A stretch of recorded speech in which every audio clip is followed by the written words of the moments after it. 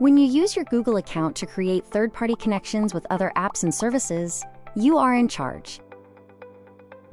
In this video, you'll learn the 3 primary ways to connect your Google account to third-party apps and services.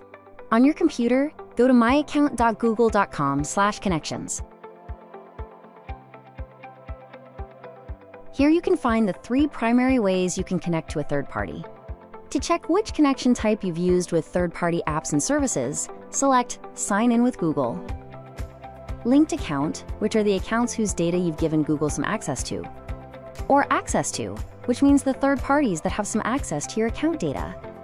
When you click to check the third parties you've shared some access to your Google account data with, you may also find other Google products those apps and services are connected with.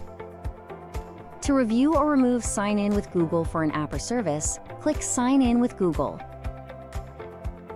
Select the app or service whose connection you want to remove. If you delete a connection, Google stops automatic sign-in to the app or service. This doesn't delete your data on the third-party app or service. Click See Details to review and get more info about the connection.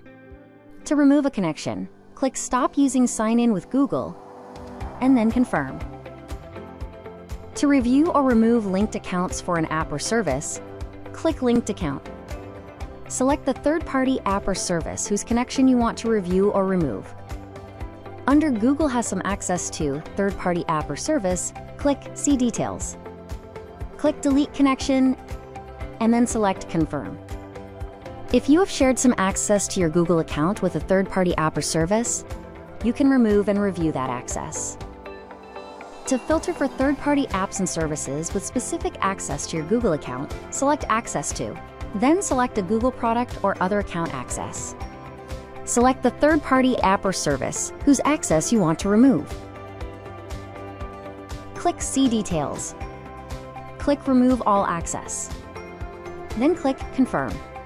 When you are reviewing an app or service, you have an option to delete all connections at once. While viewing the app or service, click Delete all connections you have with the app. Select Confirm. When you click an app or service and go to the connection details page, you may find other info there. For example, you may check the date you granted access and find the URL for the app or service, or the types of data they can access. Depending on what kind of connections you have with that app or service, you may also find, for example, a link to your settings to turn off a sign-in prompt. If you've created a separate password for that app or service, you will find a link to Password Manager to view or manage your third-party passwords.